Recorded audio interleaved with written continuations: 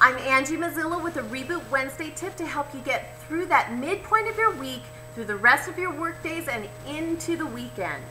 There's a reason Wednesdays are called Hump Day. We get through the week, we're working hard, we get to Wednesday, we're walking up that hill, we're almost to that top, and we're a little bit burnt out. We need a little extra shove to get us over the top of that hill and down through the rest of the week to the weekend.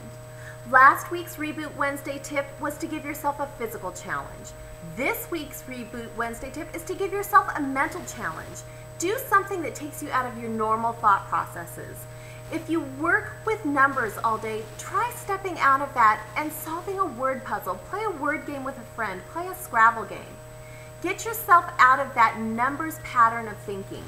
If you work with words all day, you're writing business proposals, emails, business letters, do something with numbers, something that breaks that normal thinking pattern that you have.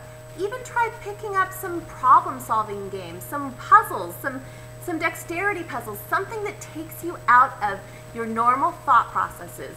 It does wonders for breaking those patterns, breaking that circular pattern of thinking that we have that puts us in that Wednesday funk. It's great for opening your mind, refreshing you, and letting the creativity flow. Join me next week for another Reboot Wednesday tip where I'll have another tip to help you get through that hump day, over the hump of Wednesday, and down on into the weekend. I'm Angie Mozilo, and I'll see you next week.